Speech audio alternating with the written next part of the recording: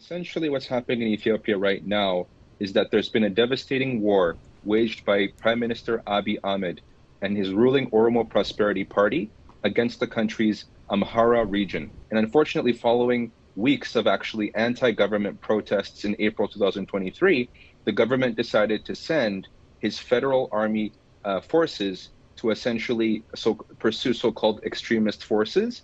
But this actually led to fighting between the Fano, which are essentially freedom fighters with private arms, and the federal forces. But actually, we're now seeing use of or deployment of other forces, such as the Oromo Liberation Army, as well as the Tigray People's Liberation Front. And this comes at the heels of the 2-year civil war in northern Ethiopia, which was also very devastating.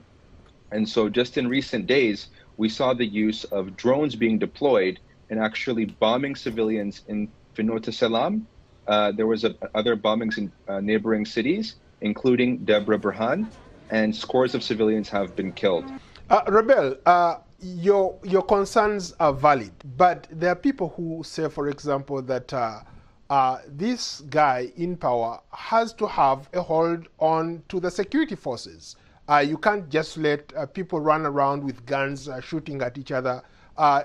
As the prime minister of that country, as the person in charge of taking that country to the next level, he has the mandate to, for example, to make sure that every citizen in that country is protected. There are these people who have said that some of these people who are picking up arms or getting arms are lawless leaders. They have defied every other order.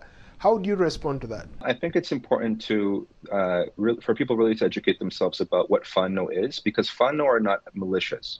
So this isn't a rebel group that's come up to, for some political purpose. These are everyday men and women who have actually taken up private arms as freedom fighters during times of self-defense. So when the region is invaded, when their homelands are invaded, they've had this tradition that goes back many centuries, maybe millennia, to very ancient times. And so I think what's happening here is that there is this idea that Abiy wants to stabilize the country.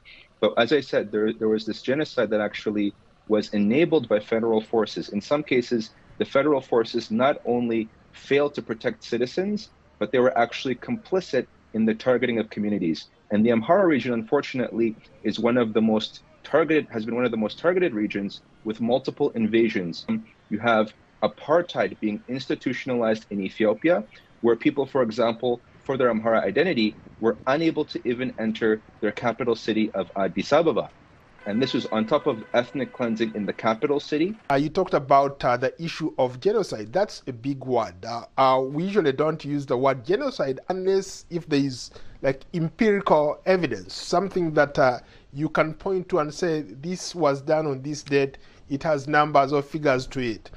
From what you're suggesting, that a genocide has been committed against the people of Amhara.